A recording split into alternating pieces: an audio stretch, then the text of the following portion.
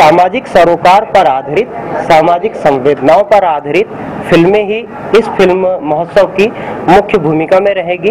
कुल मिलाकर 4 कैटेगरी बनाई गई।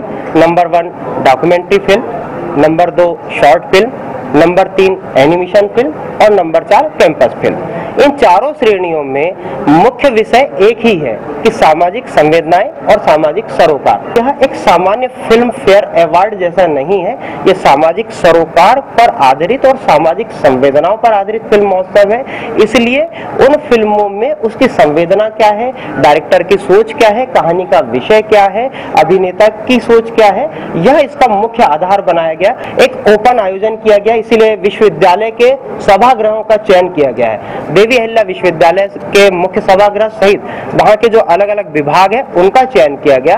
आम जनता उसमें आ सकती है, लेकिन फिर भी चूंकि अव्यवस्था ना हो इसलिए हमने उसका रजिस्ट्रेशन कराने का प्रयास किया। सभी महाविद्यालयीन विद्यार्थी 150 रुपए देकर 3 दिन तक के पूरी फिल्मों को देख सकते हैं। जो सामान्य जन, कोई थिएटर से जुड़ा है, कोई फिल्मों से जुड़ा है, वो 300 रुपए देकर इसमें आ सकता है। इसमें फिल्में आई है झारखंड, गुजरात, राजस्थान, महाराष्ट्र, अरुणाचल प्रदेश, नॉर्थ ईस्ट के बहुत प्रदेशों से इसमें फिल्में आई है।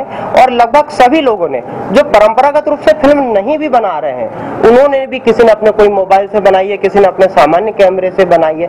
कहीं भी किसी को ट्रैफिक के ऊपर कोई लगा, किसी को रक्तदान के ऊपर कुछ लगा, किसी को पर्यावरण के ऊपर कुछ लगा, किसी को सामाजिक प्रबोधन के ऊपर लगा। जिसने जो भी प्रयास किए थे उसे लगता है कि नहीं यार, ये सोसाइटी को दिखाना चाहिए, ये सोसाइटी की जरूरत है। एक बार फिर मैं रिपीट करूंगा कि फिल्में मनोरंजन के दायरे से बाहर निकलकर सामाजिक सरोकार के प्रति अपनी भूमिका निभाएं, यही अपेक्षा है और यही प्रोत्साहन देने का इसका विषय है।